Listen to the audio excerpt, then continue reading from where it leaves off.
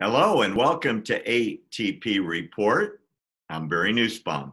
Our very special guest today and friend of ATP is Dr. Bill Warner. Dr. Bill is the expert on political Islam.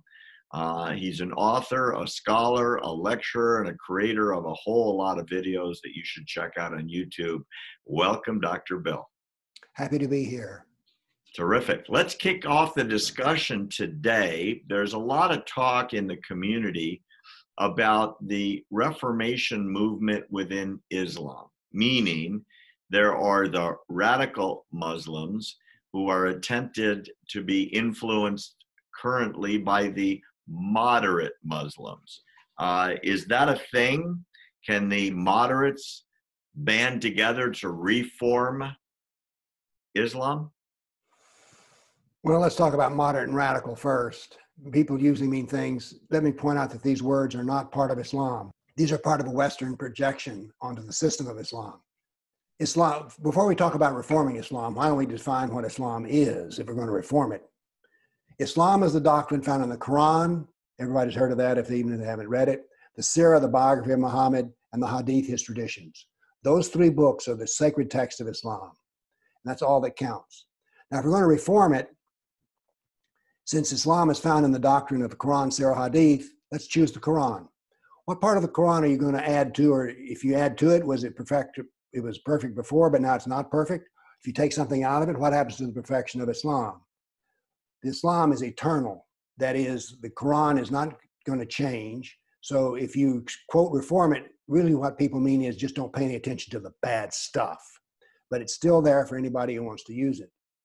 So I don't see how you can reform something without changing it. And if you change perfection, how are you going to do that? Besides that, the Sirah, the life of Muhammad, a sacred text, his life is over. How can you change history? Then you have his traditions. How are you going to change that? They're all written down.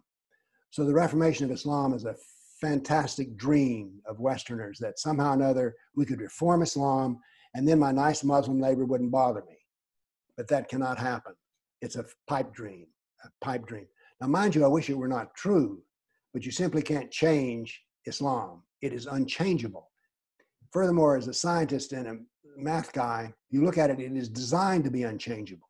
That is part of its construct.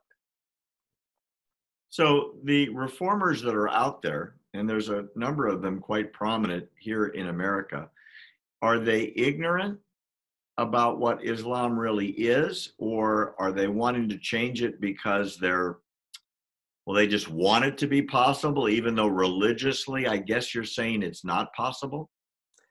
Textually, it's not possible. Look, you can have reformed Muslims, but they're not. That's different from reformed Islam. So people can wish things were better. I wish a lot of things were better. But if you're a Muslim, I don't see how you can make it change without destroying perfection. It's fixed. So I know everybody would like for something. Oh, I know what I want to say. Let's mark a distinction here between Muslim and Islam. Islam is a fixed doctrine. Muslims they're people. They might have their foolish dreams. I've met one of these reformers in Canada, charming man. Now you get to the question, what is his motivation? I really don't know. I think it's wishful thinking. He's a nice guy, very pleasant fellow. But I don't think that he understands what he's doing, or he's just wishing that things would change. So let me be more specific. I've heard a lot of talk, and I've literally read that some moderate Muslims, I'm putting that in quote because my understanding is they're apostates for deciding what they're going to follow and what they're not, have decided that this thing about wanting to conquer the world and put the entire planet that we happen to live on under the flag of the caliphate, and courts become Islamic courts and law becomes Islamic law, and Sharia is the law of the land. So the American Constitution, the British, the French, and so on fall by the wayside, and we're all eventually going to be Muslims by the book or by the sword, right? That conquering mentality is not going to be followed because that's, from the Middle Ages. And so the moderate view is if people want to follow, they can. aren't they actually apostates? And isn't that subjecting them to the death penalty? I don't know if it's the death penalty. The apostasy death penalty is frequently not carried out. I know a woman who was an apostate. Her name is Nani Darwish. And after she left Islam, he said, I could kill you, but I will not. But never call us. We are dead to you.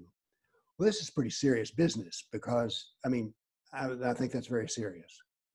But so it cannot be changed. But the killing of apostates is something that's infrequent, but it does happen. The threat is used a lot. Now, there may be other apostates who could correct me on this, but actually I keep up with apostates to some degree because I'm a great admirer of them. I've earlier said that people don't want to know the truth of Islam because they're afraid. Apostates know the truth and they act on it. So therefore, I'm very much a fan of apostates, which may sound like a peculiar thing to say, but these are courageous people, truly courageous people. And as a matter of fact, I think that we should welcome all apostates from Islam into America, that there are persecuted people and they should have a home here. And then we should defend them. No doubt, Bill. I agree 100%. Thanks for joining us today, and a special thanks with our special guest, Dr. Bill Warner. Bill, remind people where they can find out more about political Islam. Go to my website, politicalislam.com, and go to my YouTube channel, Political Islam. I specialize in little short videos. I urge all of you to go check him out. And thanks to all of you for joining us today. If you haven't subscribed yet to our text message service, it's free. Please send a text message stating the word truth in the message and send it to 88202. Push send. You'll be signed up for free. You'll get all of our stuff all the time. It just takes about 5 seconds. For ATP, I'm Barry Nussbaum.